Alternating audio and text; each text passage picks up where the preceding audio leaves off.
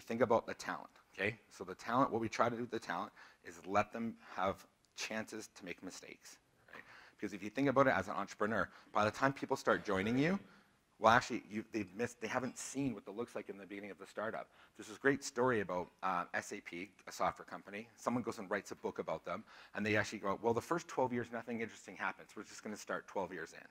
And if you actually think about teaching people stuff, actually, all those mistakes in the beginning of the business is the stuff that they have to learn.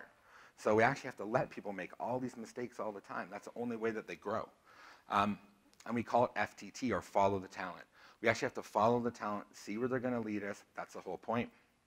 And the way we actually think about that is that the company's now a reverse pyramid, right? So the talent's at the top and management's at the bottom. And we're actually coaches, right? And so even if we think that they're going to hurt themselves, like the firecracker's going to blow up, we're like, just let it blow up. Like, hey, if you're sure you want to let that happen, that's okay.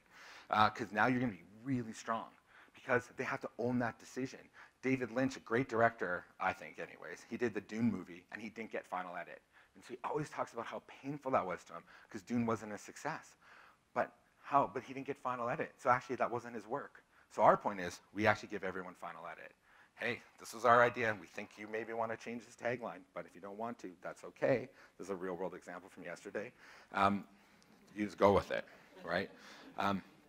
And I love this quote, is that everyone has talent. What is rare is the courage to follow the talent to the dark place where it leads.